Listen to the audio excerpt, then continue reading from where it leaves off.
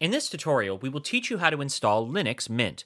For that, first of all, you will need to download the Linux Mint image file.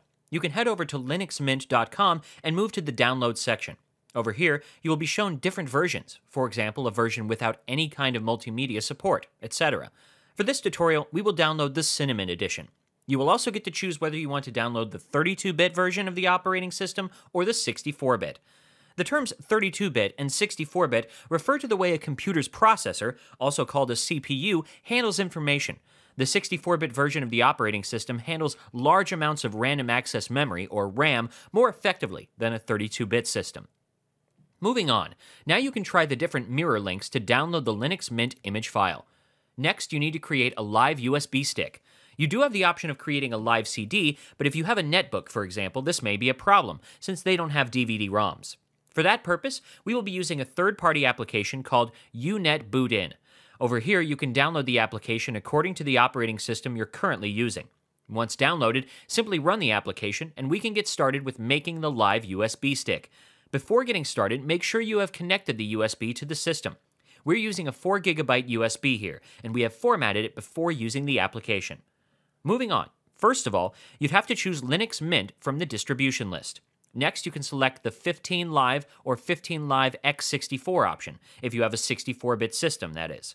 If you're not sure whether you have a 64-bit system or not, choose the 15 Live option, which is the 32-bit version.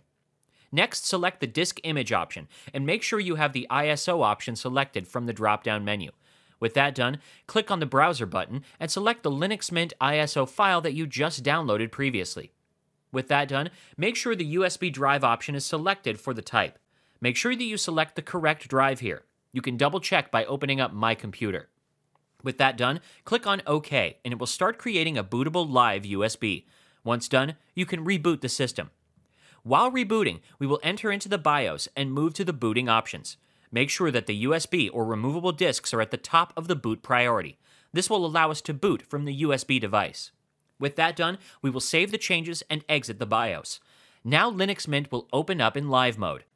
To start with the installation process, simply click on the Install Linux Mint icon on the desktop here.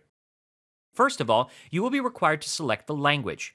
Next up, a notification will be displayed in front of you, telling you the required space and the fact that you should be connected to the internet during the installation process. This is very important since the installer will be downloading different components, like fonts, etc., before installing them.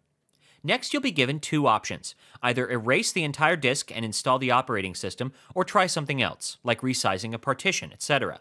If you select the option, you'll be redirected to this screen, where you can create new partition tables. This comes in handy when you want to run multiple operating systems. Moving back, let's select the first option here. Make sure you have a backup before pursuing this option. Next, you'll be required to select the time zone. Moving on, you'll also be required to choose a keyboard layout. Over here, we have kept the default options as they are. Last of all, you'll be required to enter the details, such as your name, your computer's name, your username, and password. If you want, you can even choose to encrypt your home folder by choosing this option. After that, the installation process will start automatically. Over here, you can see that it's downloading the language packs, so it's very important that you stay connected to the internet during the entire process. Once done, a notification window will appear telling you the system installation was successful. You can either continue testing the operating system or restart the computer. Let's restart the computer and remove the USB stick.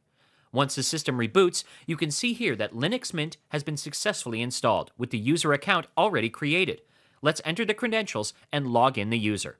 And over here, you can see that the welcome screen is appearing. That means Linux Mint has been successfully installed on the system. Thanks for watching. This was a HOWTECH.tv tutorial.